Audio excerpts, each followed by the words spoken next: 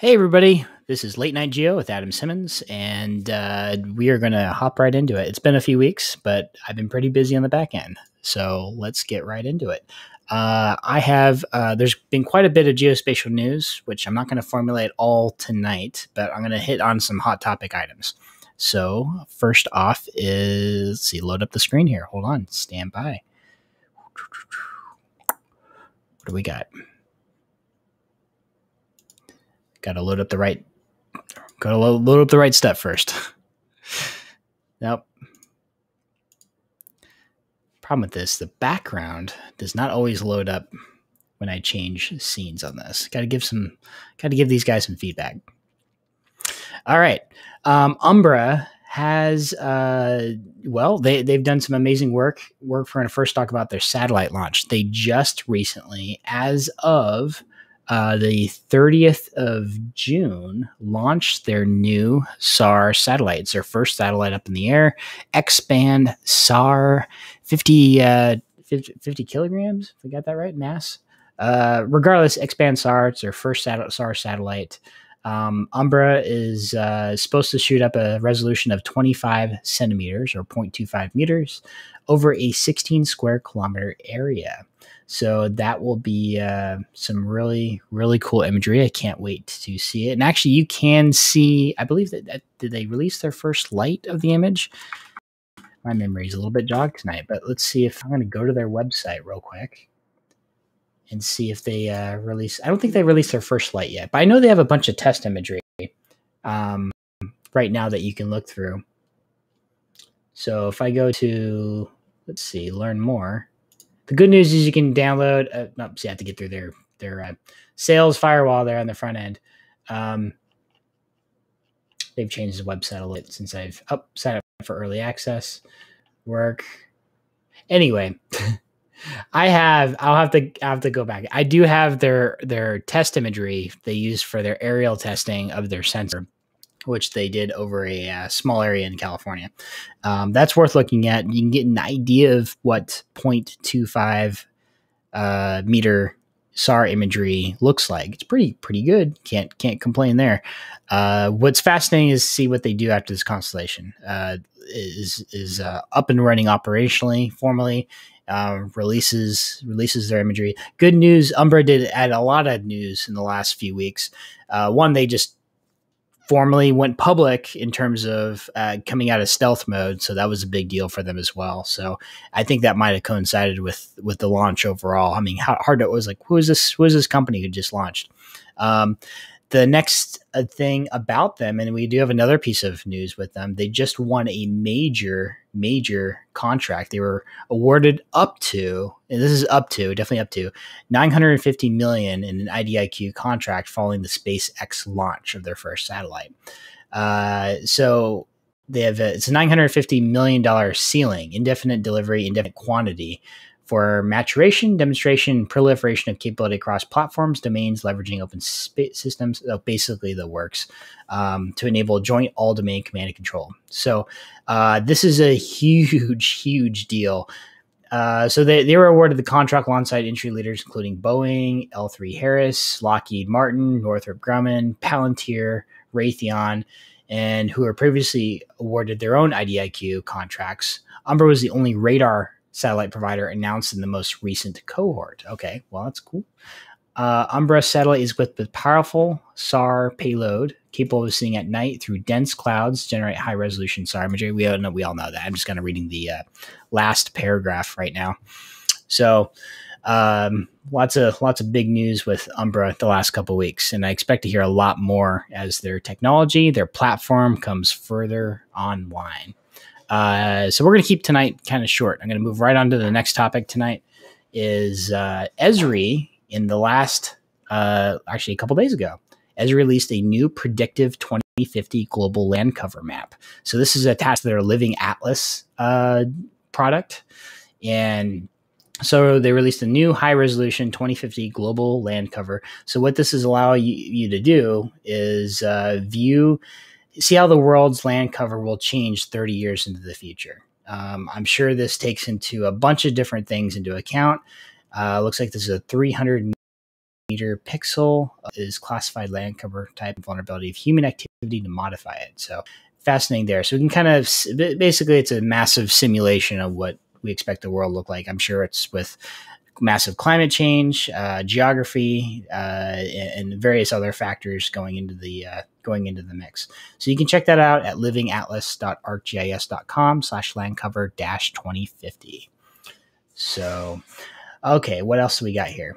I actually just recently was looking at the Twitter feed and I found this one. To illustrate the severity of California's drought, NASA published a series of satellite images showing the state's rapidly disappearing snow caps and reservoirs. I have to find the original NASA series satellite images. This will actually take me back. If I go to the link, it'll take me back to the San Francisco Chronicle, which is locked behind their paywall. But to me, if it's NASA publishing these, I should be able to get access to it for free. But you can see the difference here. So this is the Oroville Dam. This is in California. This is just 2 years. 2 years ago. This is the Oroville area, by the way. June 4th, 2019. This is June 9th, 2021. You can see how the Lake Oroville in California has significantly gone down. This is the Oroville Dam. By the way, I don't know if everybody remembers, but quite a few years ago, well, not quite a few years ago, but a few years ago, the Oroville Dam was at risk of actually breaking and bursting. And a lot of people used imagery, potentially even radar, to figure out how severe it was and what potentially go. But they ended up fixing it for the most part. But this represents how severe the drought is in California right now, how water conditions are significantly just declining. You know, it's not just a matter of the lake going down, as you can see, but literally the green in the area. I'm sure that also has to do with the massive heat wave the West Coast has experienced as well. So that should be But we can see, my goal is to collect a bunch of these examples because this is happening all over the world. These massive changes from just a year or two ago. And no matter what you think about climate change, the world is definitely changing, even in the short term. You can see these changes from year to year. It's not just a seasonal change. There is solidly changes being made, especially from human impact that you can see. And most impressively, you can see these changes via satellite imagery. And see I think one of the most notable I've shown on the show before is just the impact of what we've done to the Brazilian rainforest, and that is just shocking. I have a hard time looking at it just because of how much change is going on there and how much we've just deforested the entire area. So let's see. I do have one more thing to bring up. Give me a second, and I will show you. There's something else that came up that I want to share because it is really cool. If you're looking for data, data is often something that people usually have to know where to look or know where to find, but something that has been not traditionally a go-to of mine because I have quite a few data sources or data things that I've that are my go-tos, but it's become a really prominent resource for me recently as they've gotten a lot better at what they provide. But I'll bring this up. This has to do with Amazon's open data sponsorship program and what they have. You're welcome to grab the URL. That's why I kind of show this on the screen. So let's see here. So the satellite imagery over Africa, large-scale climate ensemble, and product listings with 3D renderings are all the latest open data on AWS. So they've added to it, basically. So they have Landsat, Sentinel-2, Sentinel-1, data over Africa. The reason why they're doing this, yes, you can go to Landsat directory directly, as well as the Sentinel.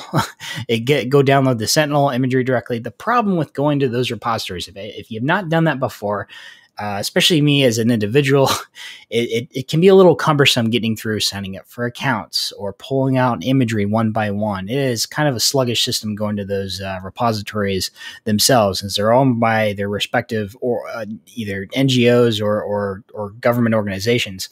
The data is not as it's accessible. It's freely accessible. They're just not as simple to take down or pull, especially if you're trying to pull bulk areas in mass and do things like machine learning and things like that. Amazon's made it a lot easier, putting it within their cloud ecosystem. And let's have a look at what they have here. Actually, you can kind of see, here's a preview of some of the quick things that they've added in here. So once again, the Landsat, Sentinel-2, Sentinel-1 data over Africa, and they kind of go into detail what that involves, especially around the Cape Town region. Sentinel-2, Landsat collection. Let's see.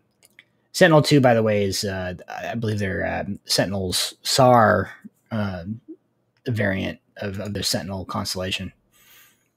So let's see. And that one's run by, I believe, the European Space Agency. Hopefully I got that right.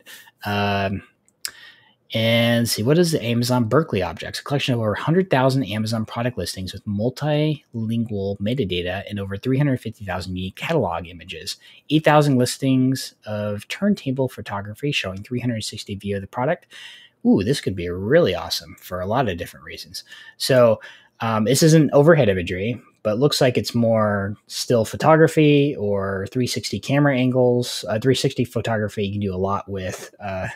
Man, like I said, this is if you're a machine learning engineer and interested in doing work with images in general, not just satellite imagery, this is a really good start. So let's look at the AWS Open Data Sponsorship Program since it's Late Night Geo. I'm hopping in, just having a look at things. So you guys can take a peek. It's been a while since I've done this. Okay, so there's an application progress. I should probably see if I can log in first. I already have an AWS account.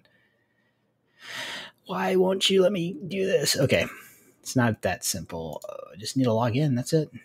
I already have an account.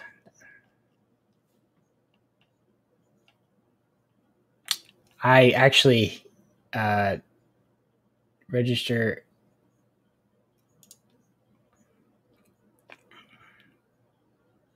So I actually accessed this earlier.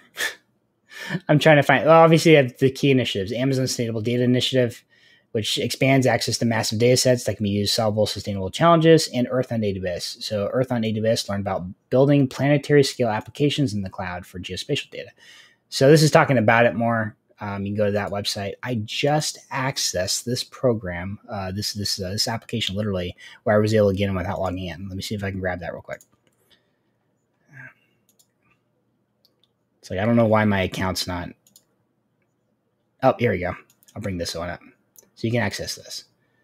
So this is the registry of open data on AWS. So it's registry.opendata.aws. And you can actually do a search. They have 280 matching data sets. Lots of stuff. Once again, it's not all just imagery. It's a bunch of things. You can see at the top here, Cancer Genome Atlas, which is in itself pretty cool. Man, look at all this stuff. We just kind of crawl through here and come up with ideas just of what the potential is using each data set for. Just tons of it. Kids First Pediatric Research Program. I don't even know. How can you... Medical things kind of honestly make me nervous because of all the... I don't know how you do research on medical stuff with all the HIPAA things going on. USGS Landsat. COVID-19 data sets. Okay, lots of there. Let's skip directly to imagery. Okay, we have the GOES 16 and 17 satellites. I'm not going to go through 280 like this. Ooh, SpaceNet. So if you want all the SpaceNet data, and this is actually important to note because SpaceNet, we'll call it, they got shut down, or they say shut down. They shut themselves down, and I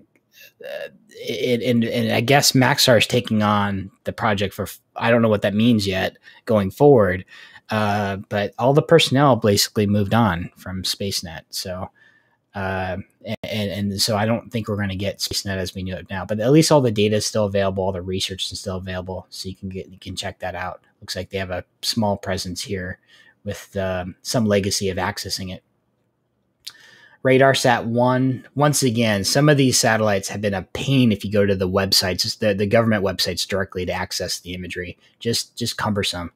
And that's the problem. And so I'm glad this is rehosted into clouds like Amazon. And plus, I know Google's done something similar with their Earth Engine. They got rehosting a lot of data on Earth Engine as well. So one of my data sets, one of the data sets that are one of my favorites that I keep track of over the years, and it didn't used to be hosted in anything except for I think what NASA or NOAA's website was the VIIRS data set. And looks like the World Bank is helping rehost this somehow. The World Bank nighttime light data. I don't know why they call it that, but it's coming from. I don't know why the World Bank is taking ownership of this. I got to kind of read this. Maybe they took a subset of the VIIRS data, but it looks like this is the data from 2012 to 2020. Maybe it's a certain filtered version of it that they're using. So it's additionally processed by the University of Michigan. Maybe they sponsored the additional processing. I don't know. But this is definitely the VIIRS satellite, or the is not originally. It's not owned by the World Bank at all. But either way, it looks like you can access that data set. Very nice. You can read up on the documentation here. Looks like you got access to where it is in the S3 bucket. Anyway, this I want to just want to once again point out how useful accessing. Whoops, there it is. You take me to the GitHub repository. The registry of open data on AWS, registry.opendata.aws. They have a lot of imagery resources. If you're looking for data, people talk to me about, their little data silos that they've discovered over the years. I have quite a bit myself, and I used to have a list I had published on Project Geospatial, the website. But when I redid the website, I had to deprecate my blog, and so I have to bring a lot of those old posts back. But a lot of the data that I published in the blogs, the data sources, is still relevant today. I know a lot of people. It's probably Project Geospatial's most popular blog post was related to where can I find data just to do general research? Where can I find open data? What can I find data relevant to the commercial companies in one place where I don't have to go through all their paywalls? I just want to take a sample data and know what it's like to mess with these different resolutions, just from a research point of view. It is a struggle. So we'll work to bring some of those back. But just know that Amazon and Google has those resources for you as well. So with that said, I've been on for almost 20 minutes, and I could stay on longer, and I'll think about it. What is going on? Okay, there we go. But tell you what, I always put this offer out there. If you're interested in coming on Project Geospatial late night, feel free to PM me on Twitter at Project Geomedia. At Project Geomedia. Send me a Twitter message. We'll pop on, just discuss geospatial topics. If you think I got something wrong in my narrative, you're welcome to correct me. We just have a general discussion on geospatial, anything, news over the week, and we'll go from there. Anyway, I have a lot of good news coming up in the next couple of weeks as well. I can't wait to release to everybody. You're welcome to enjoy our regularly scheduled programs, which have we have a couple came out. We just had an interview on the Adam and Daryl View the World series, which is a show that I do with Daryl Murdoch, who co-hosts a show with me. And we bring on a lot of really, really interesting people from around the geospatial community, talk what projects they're working on, their different companies, what they're doing, etc. And the latest one that we had was covering Daria Lutke from she's the CTO of WeGa, and that's a company, and I can't remember where her company is. It's somewhere in Europe. I know that. I can't remember if it's in Switzerland. Anyway, she works on renewable energy monitoring. It's a really fascinating thing, and she basically does things like monitor and does machine learning off the trends of satellite imagery that covers satellite imagery. So basically, you get renewable energy sources like dams, and so those power plants are coming dams. She'll actually look ahead and look at the different water levels to estimate the output of that power plant downstream. And she uses machine learning to do it. Anyway, she talks about her career, how she got into it, and the role of her company doing this. Very, very interesting thing. And we just interviewed her, a couple weeks ago, but I'll admit the video has been up if you caught it live, but the post for the video just recently went up on the website at the Adam and Daryl View of the World section of Project Geospatial. Another thing to look out for, by the way, is We also are having, so 2 industry highlights have been made. Look forward to learning more about 2 different companies coming up, by the way. And those companies are, and I have those here. It's a company called Albedo, and I'm not going to say what they do. You should watch the show for that. And Near Space Labs. And I can't wait for everybody to see both of those things. I'll be scheduling those in the next day or 2, and you'll be able to see those those live. I mean, we recorded those, but you're welcome to watch them on the website, YouTube, and Twitch. You'll be able to schedule watching them. All questions, you're welcome to still, even though it's a recorded episode, you're welcome to watch the show, comment, and any legitimate or any questions relevant to those episodes that you have for those participants, I will take back and send it to them. So you can ask them questions. You're welcome to leave your name, or your just email address, or I can potentially put you in contact with them. So let me know. Let's see. I think that's it that I'll want to say about what's going on with us at the moment. Let's see. Nothing in the chat room tonight, which is okay. Once again, we've been a little bit out of it the last couple of weeks, which is okay. I got to do a lot of work to get things organized for a schedule. So the show actually does have some downtime. I hate to admit it. So I can get things organized, get some new guests scheduled, and work on some other things. Oh, one more tidbit. I keep on saying this is the last thing, but we do plan on helping the American Geographical Society out again this year with their Geography 2050 that's happening in November. So look forward to that in the next 4 months as well. Doing a lot of planning and doing that. That was a very successful show, and we will. You can see I've been periodically playing on the archive channel their Oceans Geography 2050 themed event from last year too that we helped them with. So anyway, I'm Adam Simmons with Project Geospatial. Hit me up anytime, and if anybody PMs me, happy to come on again tonight to have a discussion with you, or any other late night for a late night geo. We'll talk to you next time.